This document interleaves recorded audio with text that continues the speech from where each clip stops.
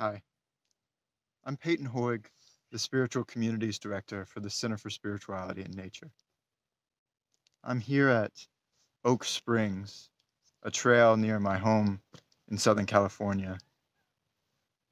And typically, this area is golden and brown and dry. But as you can see, just looking at the hills behind me, after days and weeks of rain in Southern California, the world has come to life. Just walking on the trail, I started to think of something that Wendell Berry said in one of his poems when he shared that we should practice resurrection. And looking around me, and it's so clear that the world demonstrates that for us. This region has been struck with severe drought, but when given just a little bit of the nourishment of rain, the ecosystem responds. It blossoms, it issues sweet fragrance.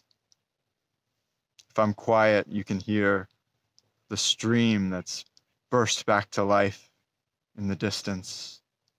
And you can hear the songs of birds and wildlife rustling in the brush. What does it look like for us to practice that same sort of resurrection? To learn from the resilience of nature, to take in nourishment and give back abundantly.